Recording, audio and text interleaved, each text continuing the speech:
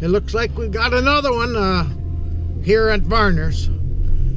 This is the walkthrough right here. This is the dirt hole right here, and the remake, and this is the walkthrough. So yeah, it's the walkthrough is cut 2, and the dirt hole is cut 2.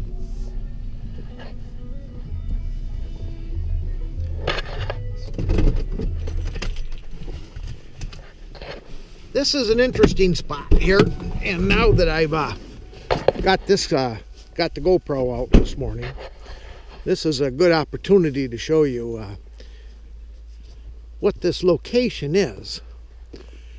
Right back there, you should be able to see some corn still standing. Well, that's where the spot used to be.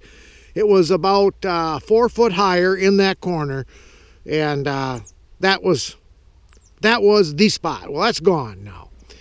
But you see how the ditches are laid out here, and then the filter strips. Everything that comes through here. More filter strips. And so this is right where I'm standing is pretty much what I always thought was a secondary spot. Now it is the spot since the other one's gone.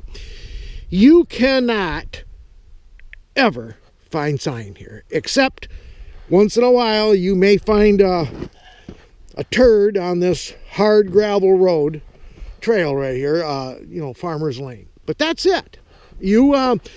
So I devised a way to check it this year, and it paid off with that using those all those leftover lures and leftover baits, and doing a test hole to see just where the coyotes were coming through, and which one of these.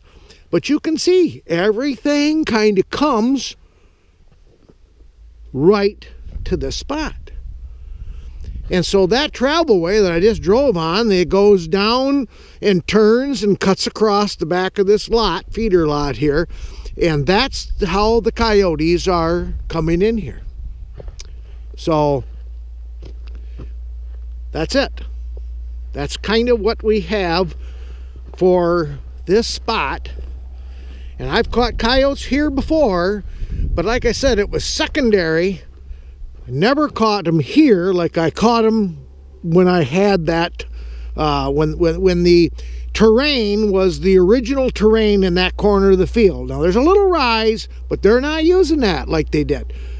So anyway, that's what we got. So this was a walkthrough right here, and we'll take care of this one.